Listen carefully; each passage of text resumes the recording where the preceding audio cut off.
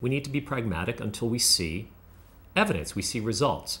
And what we're doing is we're doing research that is generating evidence.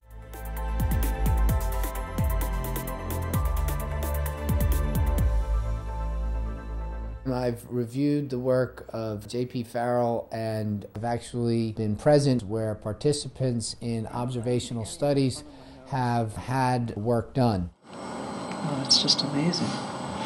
Smooth. When you smile, look at your smile. In here, there used to be creases. Yeah. Because I watched it, and that changed. Completely gone. Completely gone. What do you see in the shape of the chin?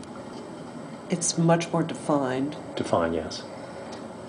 And the skin looks smoother and tauter. And the tip of the nose? Tip of the nose is like marble. Polished marble. And the feel, right? I mean, yeah. you apply makeup, so you know, right? That's a big change.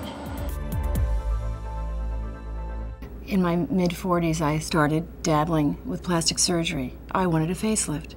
And when I went the first time, things didn't really go well. And I had to try to find others to fix some botches that had happened. It was like this, and hard, and very movable, very kind of rubbery.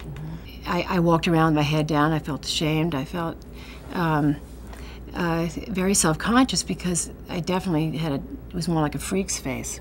Well, there's always someone, a doctor that's going to tell you they can fix it, and that's what got me afraid after a while, because every time I went to get it corrected, it got worse. And he said, "We're going to fix the mess." That was a week and a half ago. With no stitches, no cutting, none of the bruising, none of all that stuff. Painless. And you get off the table, and after a few sessions, he put me back together again.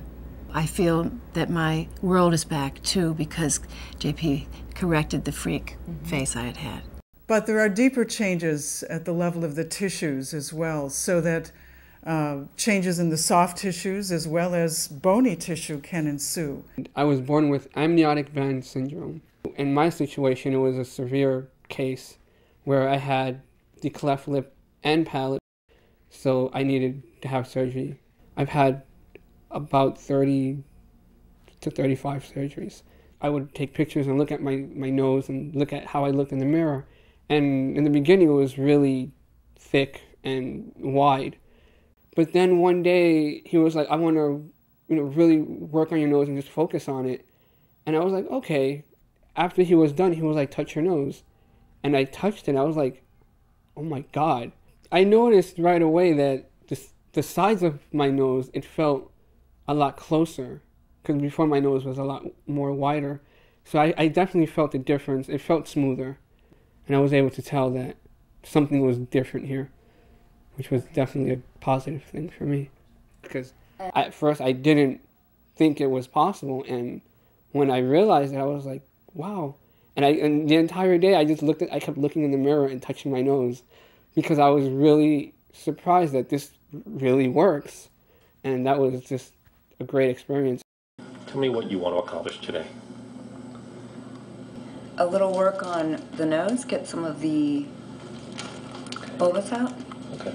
And just to make the nose look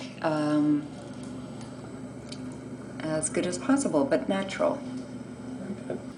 That looks great. Let's see, the bulges are reduced. Yeah. You kept my same natural nose, but you got rid of the bulges, which makes it look great. So what do you say? Thank you. The integration of medicine, the integrative medical movement, is not a replacement, and is not meant to replace allopathic Western medicine.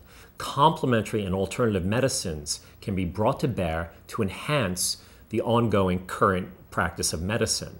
And it can benefit in many ways. It's my desire and my wish and my hope that we'll be able to replicate this, harness it, and have it available for everyone and be made available at hospitals.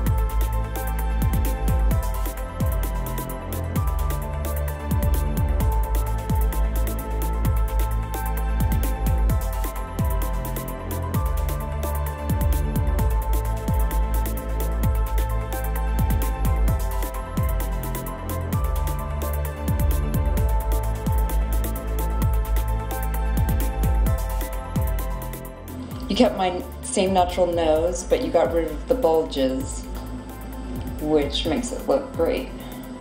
Tip of the nose is like marble. Polished marble. I feel that my world is back too because JP corrected the freak face I had had. After he was done, he was like, touch your nose. And I touched it, I was like, oh my God. And I am humbled to be able to be part of this, to serve the growth and evolution of healthcare.